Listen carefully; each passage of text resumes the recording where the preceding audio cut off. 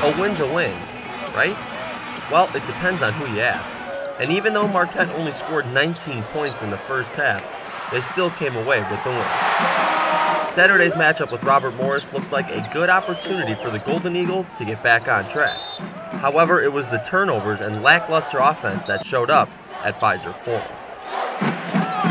Obviously, we were being loose with the ball, and we had a lot of travel calls, especially first and second half. So that's things that are real sloppy that we got to clean up. Those are mistakes that we can control. So we just got to get back doing the fundamentals and things like that. Because we can't afford to have those little turnovers, especially going into Orlando. We're going to be playing some big-time opponents.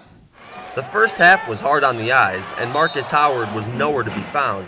But then out of the break, the Golden Eagles were led by some unlikely candidates. It was really good. Yeah, Brendan would tell you, he'd be the first to tell you that he could have played better to open the season. However, I thought he was huge for us this afternoon. And it was good to see that lid come off the basket for him. But I also thought he did some good things defensively as well. I thought Scar, really played like a veteran. Strong drives. I thought he played with a senior's presence. So I thought he was huge for us. When his backcourt mates didn't necessarily have the games that they're accustomed and/or capable of having. Marquette looked like a different team in the second half.